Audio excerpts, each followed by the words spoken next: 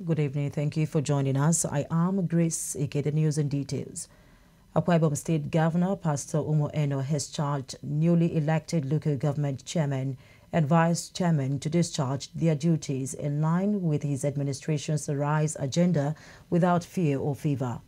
Pastor Eno, who gave this charge during the swearing-in ceremony of local government chairmen at the banquet hall, Government House, Uyo, stressed that local government serves as a foundation for growth and development in every nation. ADBN correspondent Mary Onyemaechi completes this report. Pastor Onyemaechi, while addressing the newly elected officials, urged them to remain connected with the people in their council area, just as he emphasized inclusivity in all locals, regardless of background and social status.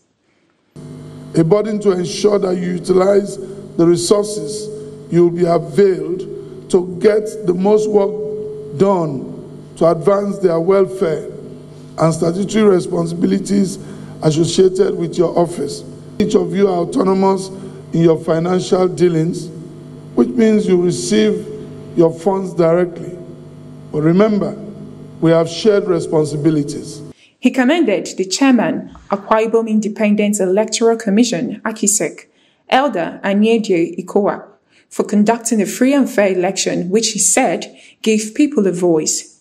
He further appreciated the immediate past transition chairman for their efforts in developing their region, while urging for their continued support to their RISE agenda. Nobody can claim we were not free. It was fair. It was credible. And that's why you are here. It was not the winner take it all. You won't be here. So we expect that you will work with us. You will imbibe our spirit. You will cooperate with the government of the state.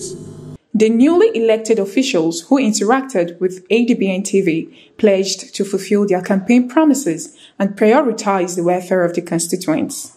And let me at this point in time thank the governor of Akwa Ibom State for conducting a credible and free and fair election, and also allowing the will of the people and the vote of the people to be counted in the local government area. We'll still stick to that 7-point agenda, and we'll work in tandem with the RISE agenda of His Excellency Pastor Onyemaechi, the governor of Akwa Ibom State.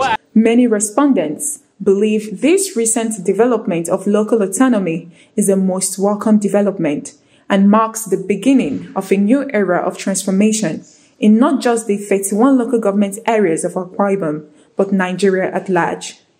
High point of the event was administration of oath of allegiance to the newly elected local government officials. Mary Onyemaechi, ADBN News.